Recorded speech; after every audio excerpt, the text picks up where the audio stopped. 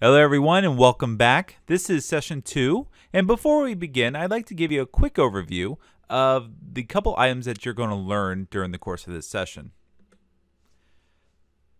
This session is dedicated to getting you used to the .NET command line interface. First, we'll discuss how you can scaffold out a new .NET Core application using the .NET New command.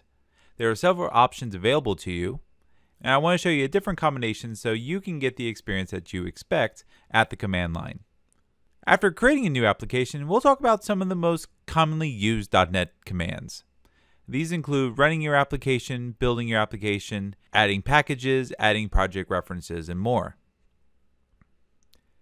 Then we'll change gears and we'll move over to a tool called Yeoman. And Yeoman is a code generation tool that's used heavily by the Node.js community and also in other development areas. We will use it to scaffold out a new ASP.NET Core application that we'll then use for the last part of our session. A common question I get when working within Linux is how can Windows and Linux talk to each other? Or how can Windows, Mac, and Linux all talk to each other?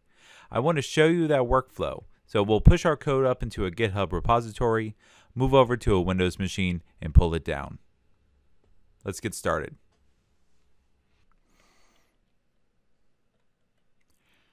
One of the first major hurdles you're going to have to jump over is that because we're not working inside of Visual Studio, how do we create a brand new application from the start?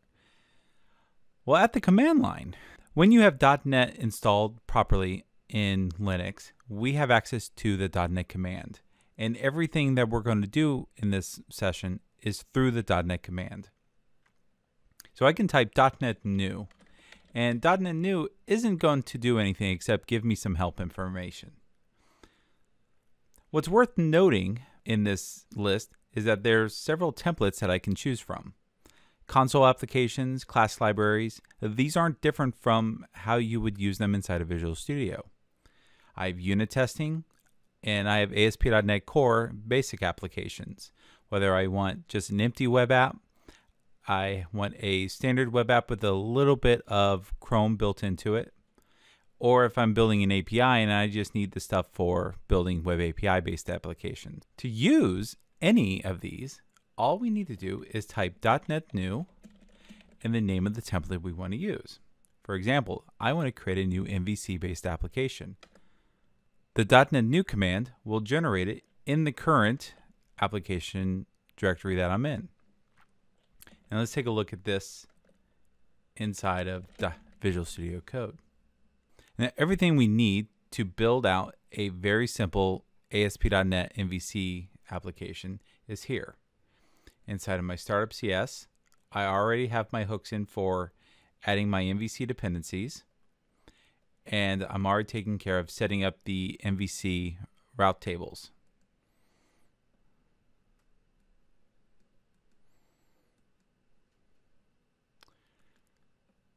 I already have a default controllers view that has a home controller inside of it with my index, about, and contact and error pages. If you've built default ASP.NET applications in Visual Studio, this should look fairly similar. If I go back into the command line, I can run this application by saying .NET run, and my application is listing on port 5000.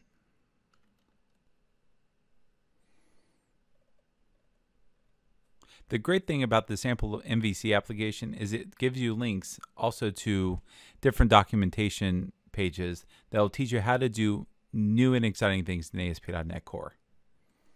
Another scenario you might want to consider is, what if I want to build a new MVC application, but instead of C#, I want to use F#? Our command line starts pretty much the same way. .NET new MVC application, but I'm also going to add a language attribute that says F#.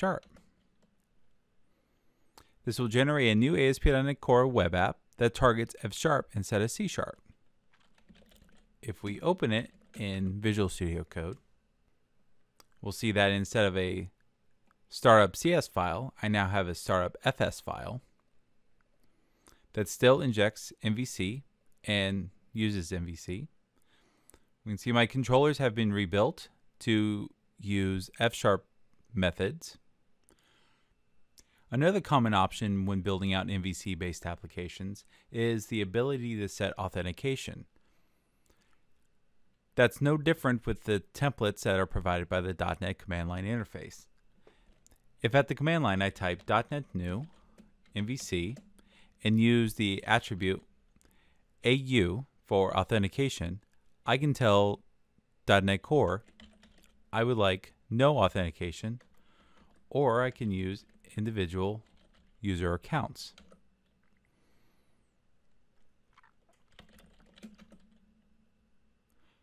The sample inside of Visual Studio Code will show me that my application is scaffolded to use ASP.NET Identity out of the box, which means that's one less thing that I have to configure on my end.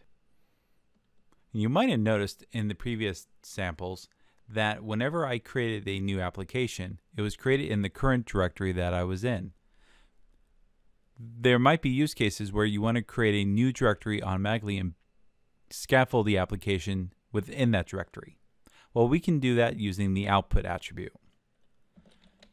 If I build my new MVC application and use the attribute O and tell it to please build the new application within the foobar folder,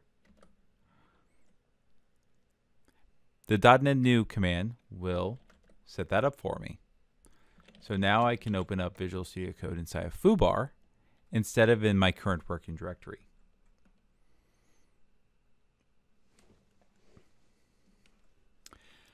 Now this is really helpful when you want to create different types of application layers that all work together. For example, if I create a new .NET new class library, I'll create it in the var foo folder.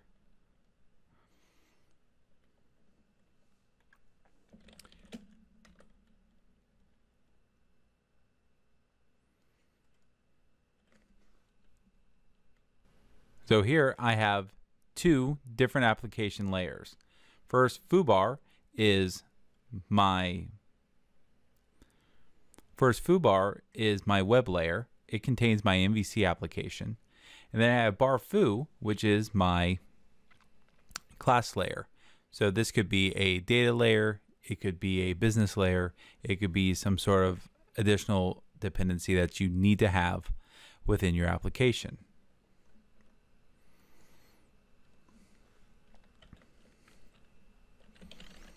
It's time to learn a couple new commands. Inside of one of our folders, we're going to do a .NET restore. Now, .NET restore will read the csproj file of your application, look at all the dependencies or NuGet dependencies that have been set, and it will go download those dependencies accordingly.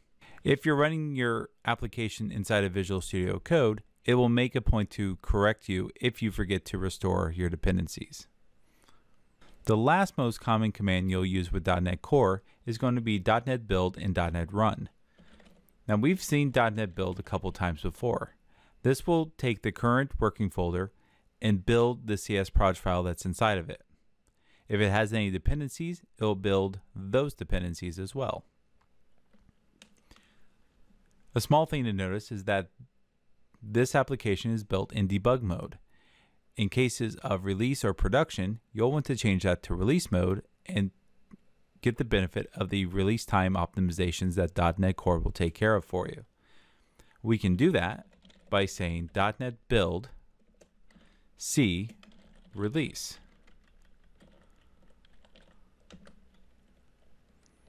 That tells .NET Core that it should build the release mode version of this application.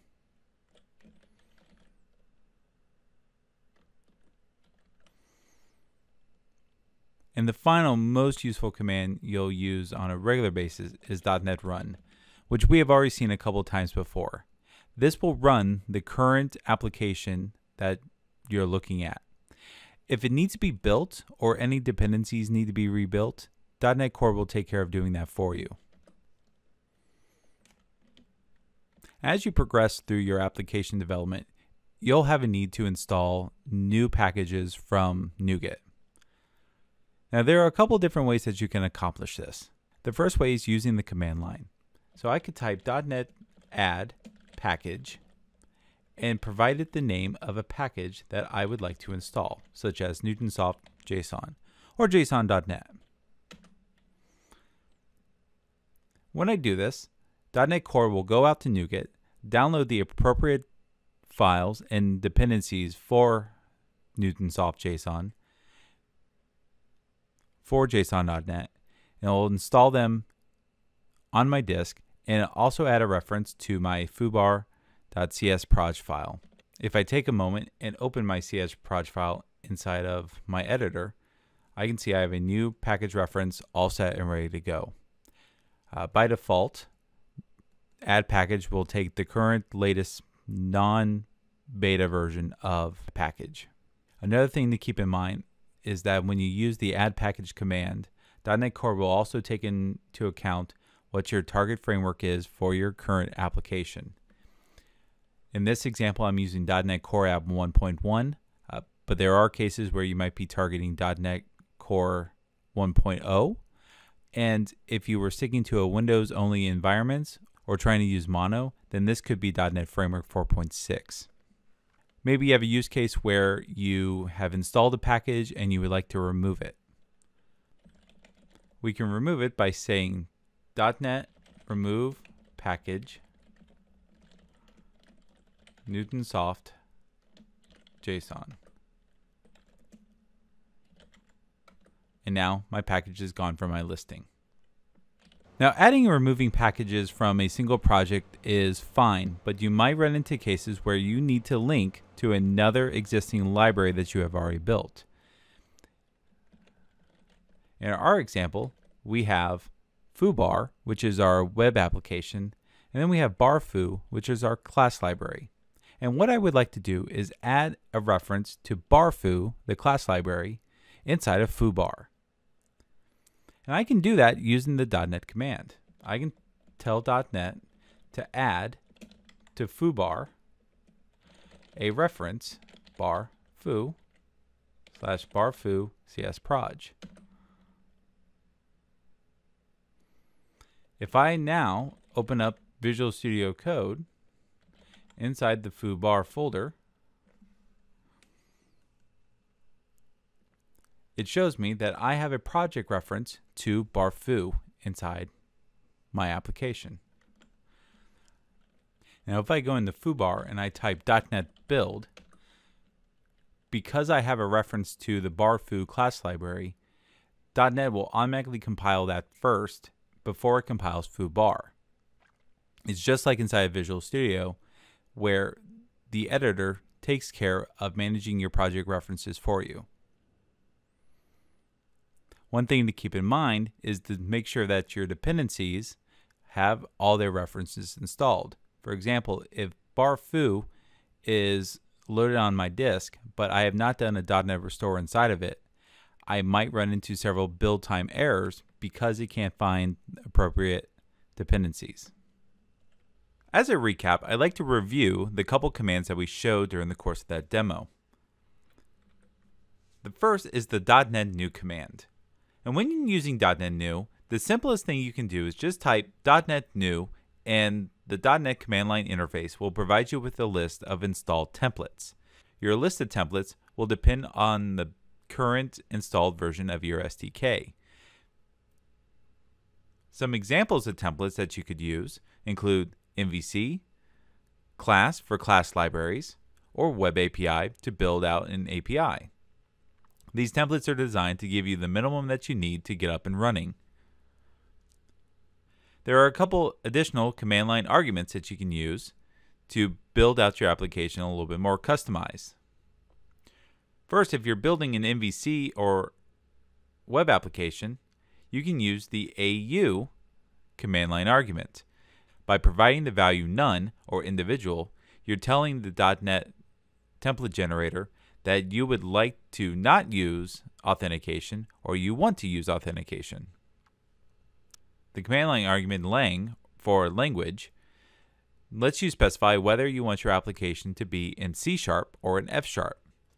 As more languages are supported by the .NET command line interface, you'll have additional options available. And finally, we showed the O argument, which allows you to dictate the output directory of your application. If you leave this off, the default directory is the current directory that you're inside of. So make sure that you set it if you don't want all your code to get mixed inside of each other. We showed the .NET Restore command.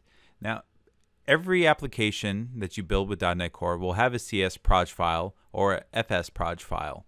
And these proj files dictate resources that you want to pull down from inside of NuGet.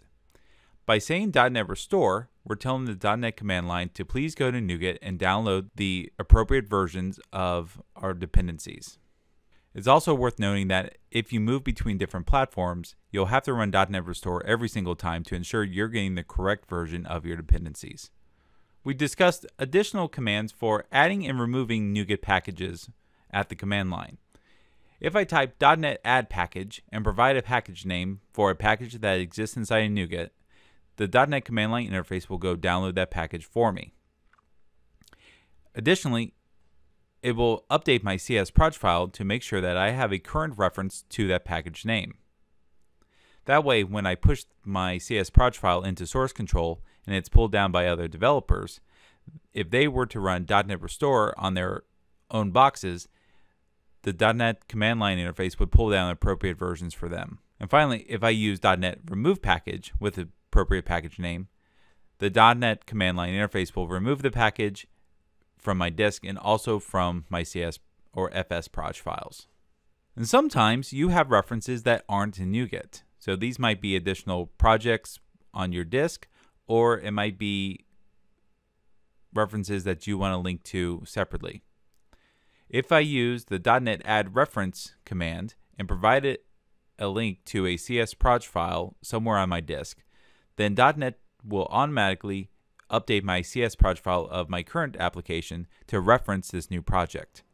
It will also set up a dependency link, so if I try to build my current project, it will build the other CS proj files first. That way I always have the latest version of my code at build time. Now I want to show you how to scaffold out a new .NET application using a tool called Yeoman. In the last session, I showed you how to install Node.js as it would be a dependency for this particular session. If you didn't already, go back and install Node.js, and once you have everything configured, make sure that you have Yeoman installed by typing in npm install -g yo. You can safely ignore any warnings that you see during this process. If everything is installed correctly, the Yeoman doctor will run a check of your system to ensure that Yeoman can run without any major issues. When Yeoman is ready to go, then you'll want to also install npm install -g generator ASPNET. Yeoman by itself does not physically generate code for you. Yeoman works by installing generators, and these generators, given certain scenarios, can generate code on your behalf. This one, the generator-ASP.NET package, is managed and maintained by core folks on the ASP.NET team and also various members of the community. One final piece you'll have to have installed for some certain scenarios is npm install Bower. And Bower is a client-side library management system. Common use cases for Bower are installing different packages such as jQuery, Bootstrap, and others. Certain parts of a generator might require tools that only can be provided through Bower. Once you have these three dependencies all set up and they're working correctly, we can run Yeoman by simply saying yo ASP.NET.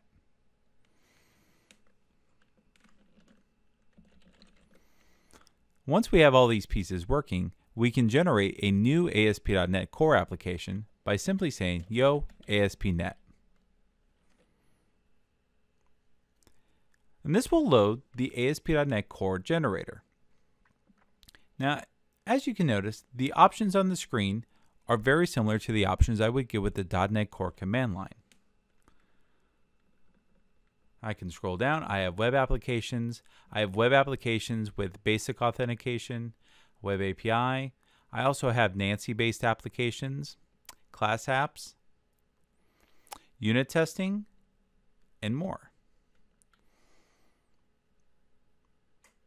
If I were to choose an application, for example, web application without authentication, Yeoman will ask me what type of UI framework I would like to use.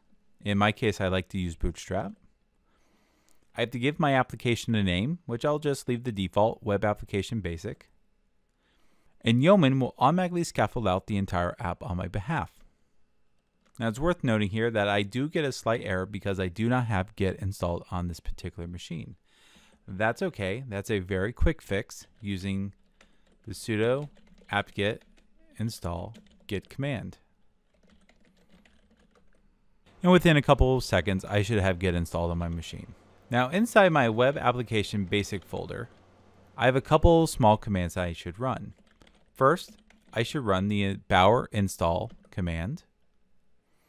And this will read my Bower JSON file. And like I said before, it's used to install different client-side based libraries, such as Bootstrap, jQuery, and also in this case, things like jQuery validation.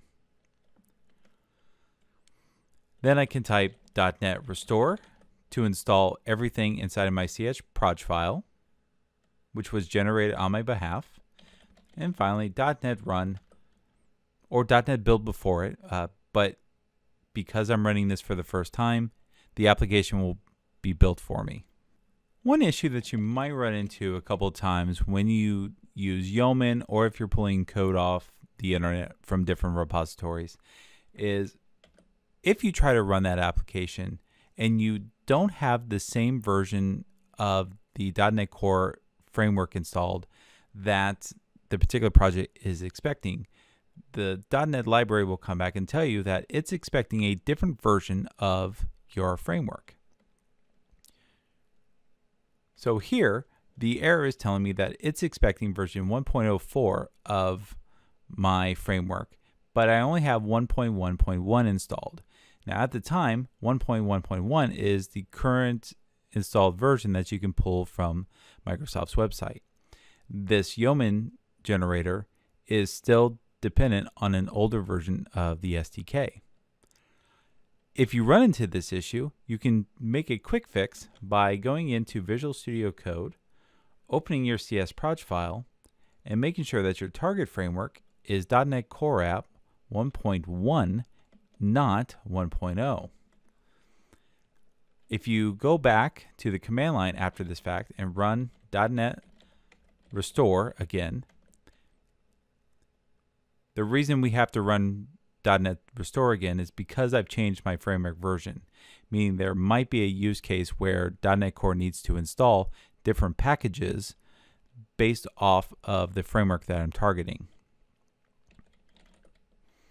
If everything works out well, I can now say .NET Run, and this should work without any errors. And we have success. My ASP.NET Core application is running just the same way it would if I had ran .NET New, except this time it is run with a Yeoman generator. For our next set of demos, we want to consider a situation of being a true cross-platform application developer. And even though you've been enlightened and moved all your application development to Linux or to Mac, your Windows colleagues might not have had the same realization. How do we take the work we've been doing in ASP.NET Core and make that so someone working inside of Windows can build our projects without any additional effort? So here on the screen, I have my web application that I had built in the previous demo, and I'm going to swap over to GitHub, where I've created an empty repository, AWW ASP.NET without Windows. And I haven't put anything into it yet because I want to show you kind of the step-by-step process that I would take, putting this up in the GitHub, moving over to a Windows machine, pulling it down, and trying to open it inside of Visual Studio. The best part about creating a new repository inside of GitHub is that they give you the instructions on how to perform your first commit to a new repository. The first step is to initialize the Git repository with git init. Then we have to add all the files that are in the current directory into the Git repository. If I use git status, I will get a list of every file that's going to get added.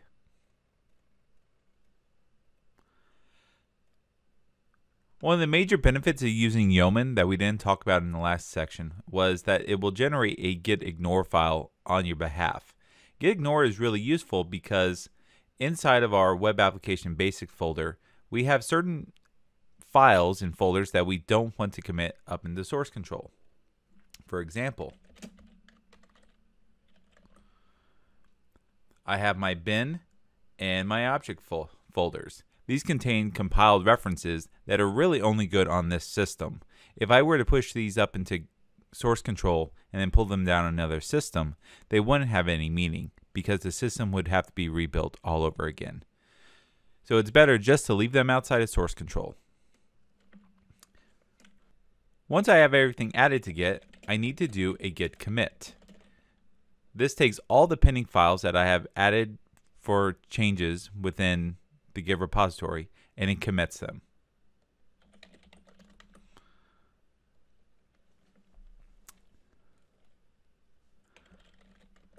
Once I have everything ready to go, then I can do a git push up into my master.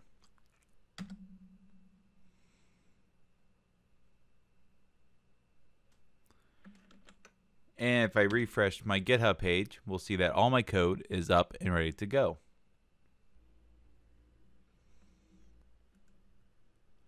I'm now going to switch over to a Windows machine. And on this Windows machine, I'm going to go git clone the directory that I just pushed up into GitHub.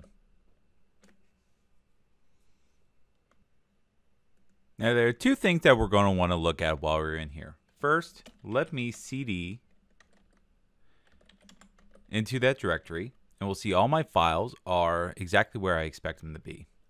Now, I already have the latest version of the .NET Core SDKs and runtime on this box. So if I type .NET restore, .NET restore will look at the CS_proj file that's in my application, and it will pull all the appropriate dependencies down.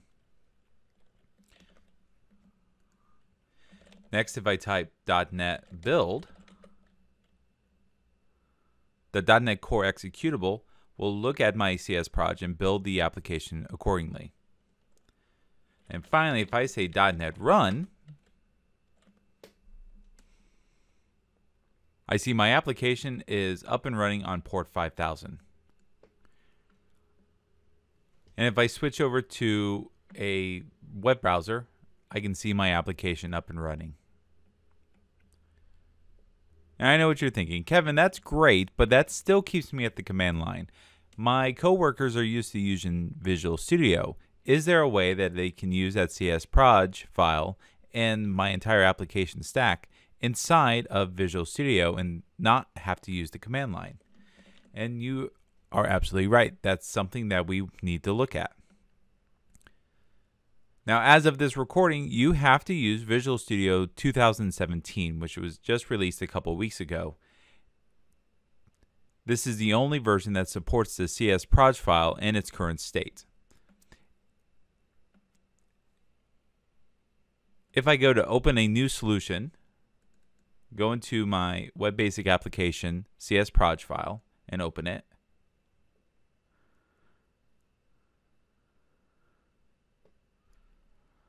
We'll see my entire project loads up appropriately, and it's automatically taking care of a package restore on my behalf. I can perform a build of this application, and I can start it up just like I normally would with any other Visual Studio app. And we see my new application is up and running. So there you have it. That's a very straightforward demo of going from one platform to another because of the benefits we get from .NET Core.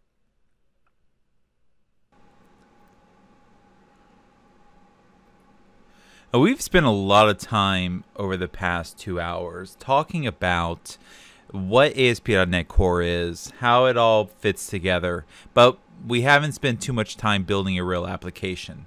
And that's what I like to start doing now, is let's walk through the process of building an ASP.NET Core app from scratch, pretty much. And I'm inside my console. I'm going to show you that there's nothing inside of this, so we're starting from absolute scratch. And the first thing I'm going to do is create a new directory called Math API. And what I like to do is create a small sample app that uses some of the same concepts that I would use building a real ASP.NET application. So we're going to have a web app, and we're going to have some sort of business library off to the side. And we're going to link the two together, and we're going to build them all separately. So inside of Math API, I'm going to use Yeoman to do all my generation. I'm going to select a new ASP.NET app. And I'm going to create an empty web application because I want to start everything from scratch. What are we going to call it? I'm going to call mine mathapi.web. And it's all built out. Now, also while I'm here, I'm going to create another Yeoman project. And we'll generate a class library. And this class library will be mathapi.library. So both the web project and the library is sitting here. Okay, let's open up Visual Studio Code. All right, so with Visual Studio Code opened up, let's start with our web project. Inside of our web project, I'm going to take a very quick look at our CS proj file. And the first thing I like to do is make sure my target framework is hitting the correct version of the .NET Core SDK. I will also have to go into my library project and perform the same function. We want to make sure this is pointing to 1.6, which is the latest and greatest. The Yeoman generator should update in the future, so just do a quick check there. If you forget to do it, you're going to hit a pretty obvious error. We will save those out, and then we'll come into our Math API project. Let me just run this from absolute scratch. So we'll go into mathapi.web. We'll do a .NET restore because we need to make sure everything gets pulled down appropriately. And then we'll say .NET run.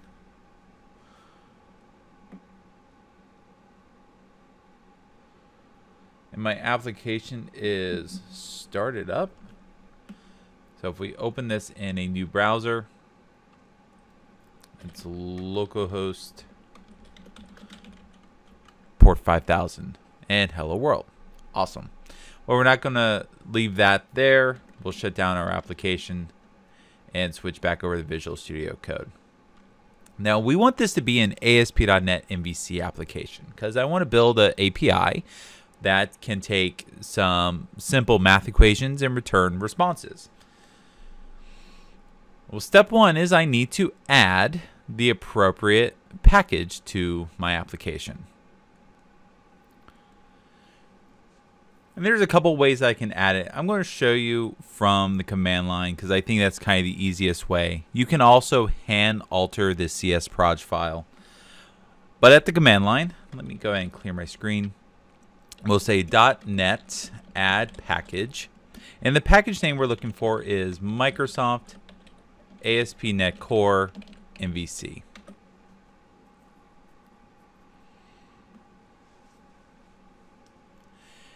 And this downloads successfully. And one of the great things that NuGet does for me automatically is that it will update my package references. So I make sure I have the current version of ASP.NET Core MVC. Next, I need to configure my application to use ASP.NET Core MVC. And Visual Studio Code is jumping in here. It's telling me, hey, I don't have all the assets to do proper building or debugging inside of Visual Studio Code. That's fine. Let me hit yes, let it set itself up. It's also telling me it needs to go resolve all the dependencies in the CS proj files. That just is a fancy way of Visual Studio Code asking me, can it do a .NET restore on my behalf? And in both these cases, I'm fine. You notice down in the bottom, it's doing the .NET restore for me. So we'll go and close that out because we don't need it. Now to set up ASP.NET Core MVC, I have to first inject the appropriate services into the ASP.NET pipeline, and then I need to tell the request handler how to handle MVC style requests. So in configure services, this is pretty straightforward. Services, add MVC. That's all. Nothing special. And then down in configure, I'm going to tell my app to use MVC. And I'm going to remove the app.run because I don't want the default handler in there anymore. And there we go. MVC is set up with all the defaults that we could ask for. The only default that we don't have is a default route handler. So I'll have to be very specific with my routes here in a couple minutes. But MVC is up and running. Let's go back into our web project and we'll create a new folder called controllers. And under controllers, we'll create a controller called math controller. And now I have the fun job of scaffolding out a math controller. I'm not going to make you sit through this, so I'm going to code very quickly, and then we'll come back and talk through what the code does.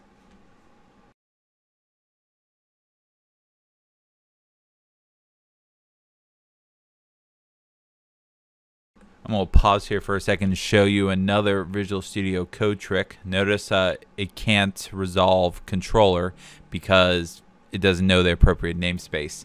But I get resharper like syntax highlighting here, so I can tell Visual Studio Code I mean that it should set up a using statement for MVC. So now any future calls that it's not sure about, it'll be sure to look inside of that using statement first. All right, let's move on.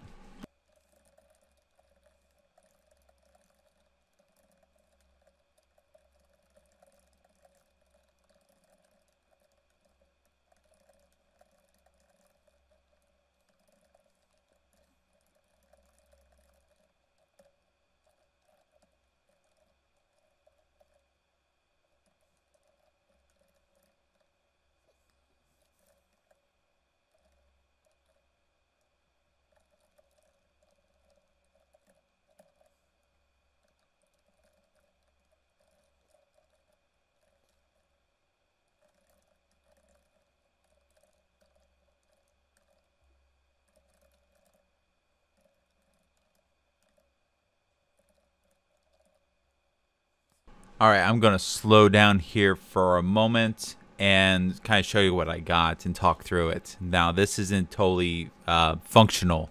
It's just enough to get the scaffold, and then we'll go in and we'll fill in the blanks.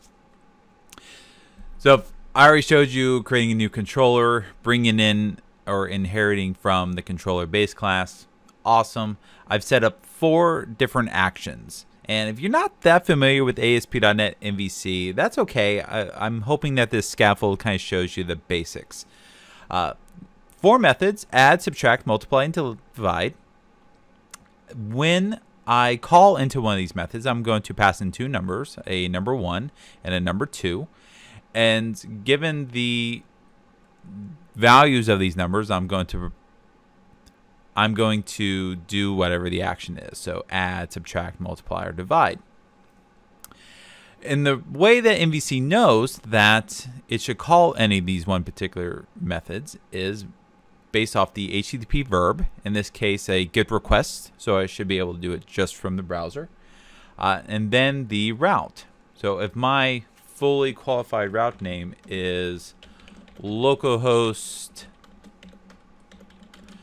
port 5000 add 5 and 5, that should return 10. I know it's not the most scientific demo in the world, but it kind of gets a couple points across. So let's do a very quick test to see if this works. I'm going to change a couple of my contents here, and I'm going to press F5 inside of Visual Studio Code, because what this should do is build the project and run and debug it all inside of Visual Studio Code.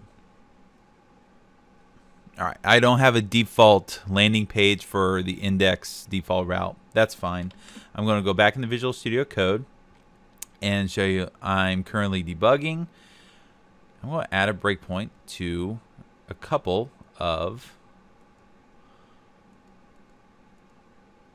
my lines. So line 24 and line 31. So now let's do a test. If I go to /add 5 and 5, I've hit a breakpoint in Visual Studio Code. If I mouse over the different variables, I can see that I have 5 and 5. It's just like Visual Studio. I have all the IntelliSense that I would normally expect in these cases. So that's cool. Let's hit play. It should return back 0. All right, so I know that doesn't mean much because we're not actually adding anything. Let's subtract. I hit a breakpoint again. Again, 5 and 5. We'll play through and returns 1. So I know I'm in a different method. So cool. Let's stop debugging. And let's take this a step further. I want to make sure that when I call into these add, subtract, multiply, and divide functions, I want to pass this out to another library. Because it's a good idea to make sure your actions or your controllers in general are pretty thin. They shouldn't perform major work themselves. That's why we have another class library. So I'll go into my library function. We'll open up class 1, which is not going to stay named class 1. We'll just call this math actions. Or you know what? We'll call it math service.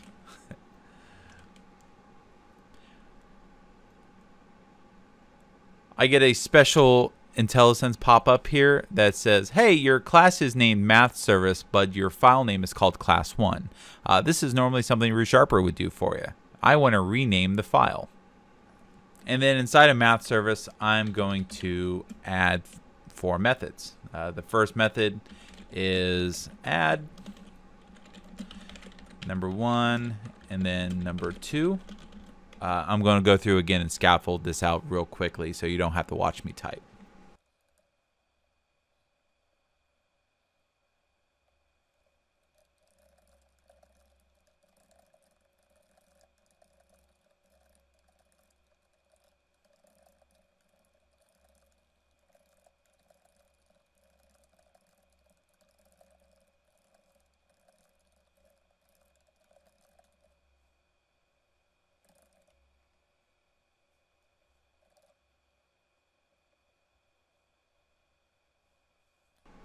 All right, here we go. We're completely formatted. I have 4 methods: add, subtract, multiply, and divide.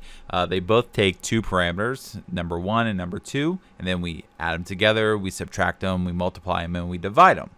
The only big difference in this extraction is that for divide, I return a double. That way I don't lose my floating point stuff when I divide 2 integers together. So awesome. Now I need to go link my Math API library into Math API Web so I can use all those different methods. So let's go back out to terminal. Let's clear up And I'm going to go into mathapi.web. And I'm going to use the .NET add reference command to add Math API library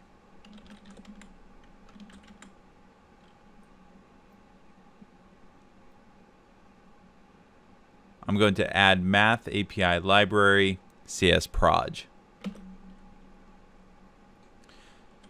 So now inside of Visual Studio Code, if I look at the CSproj file one more time, I now have a project reference. Awesome.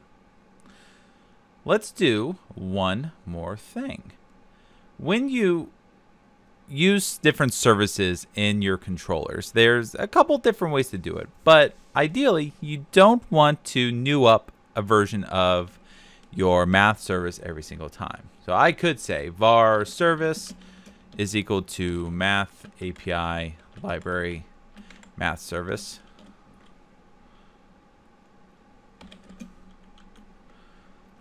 And then I could use service.add to add the numbers together. But that's not the best approach for these type of applications, because that creates a very coupled dependency to that particular instance of math service. So I want to show you how to do an injection instead, because ASP.NET Core is designed from the very beginning to harness dependency injection. And I'd like to show you how to take advantage of that. If I go over into my startup CS file, I'm going to add a new line in configure services called add scoped. And what that means is I would like to tell ASP.NET Core that if I ever request an instance of math service, it should create a new version of that is scoped specifically for that call. I can also create other types of injections, such as transient or singletons, that have different rules within the application. But for most of my purposes, I use add scope because I just want an instance of this for one particular call. Once I've added this line, I can go back into my controller, go up to the very top, and I'm going to create a new controller.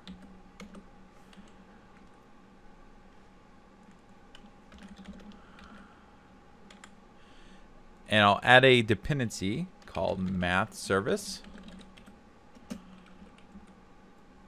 And code doesn't know what I'm talking about, so I'll add my library.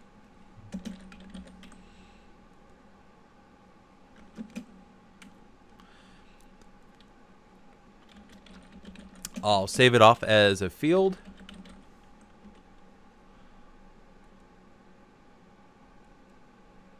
And I'll let Visual Studio Code do the rest. So now, anytime this controller is instantiated, which would happen on any one request into the application, I want to create a new instance of my math service and then use it where necessary. So I'll say service.add number 1 and number 2.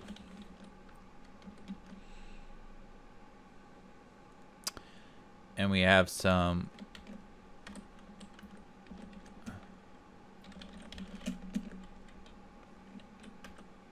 we need to make a couple small adjustments because result's going to come back as an integer. I'm just going to write that result out as a string, so we'll say result. Nothing fancy.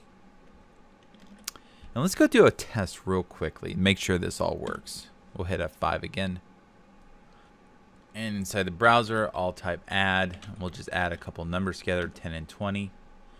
That should hit my breakpoint, which my result has already run. The answer is 30.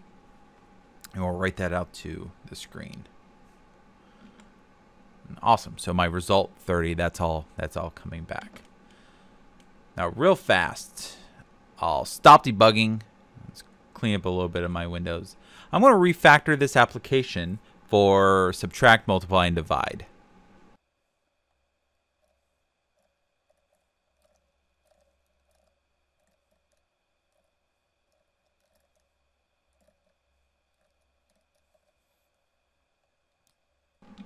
right, I think I'm good to go. I'm going to go ahead and remove my breakpoints so I don't hit those again.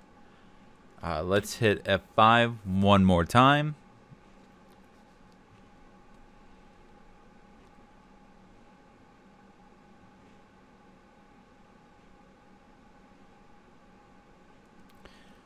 And let's do another test. So I already did add. Let's try subtract. Let's say I have 50, and let's subtract 20. It returns 30. Awesome. Well, what about multiply? All right. Awesome. 50 times 20 is 1,000. And then let's do something that's a little even. I'll say 50 divided by 2. That returns the wrong number. All right, obviously I have a problem. Let's see what my problem is. So inside divide, let me go into my math service. We'll go down to divide. Oh, it's because I'm multiplying by 2 numbers instead of dividing. This is why you should not copy and paste, kids. Let's restart this one more time. And let's try one more time. All right, 50 divided by 2 is 25. I got the legit answer. Now, what happens if I type something that's not quite even? So, 49 instead of 2. Well, I get 24. So, I have a slight issue with my floating point. That's okay. We'll go back and we'll fix that in the next section where we talk about unit testing, because this is something I should be testing for. Are my results returning the appropriate responses? And this is a case where it's not. So we'll stop here. This is a great introduction into building out an ASP.NET Core application kind of from scratch. And I know this is an API. We're not rendering full views of HTML or any of that good stuff. But that's okay. These are building blocks. In the next section, we'll talk about unit testing and more hopefully automated unit testing, where I can just say .NET test and it runs all my unit tests for me. So I can grab little issues like this where 49 divided by 2 is not really 24. It's some point value. How do we catch that? How do we make sure that we don't have that problem again in the future? Then finally, we'll talk about deployment, and I'll wrap up with a couple final thoughts. So thanks, everyone. I'll see you in the next section.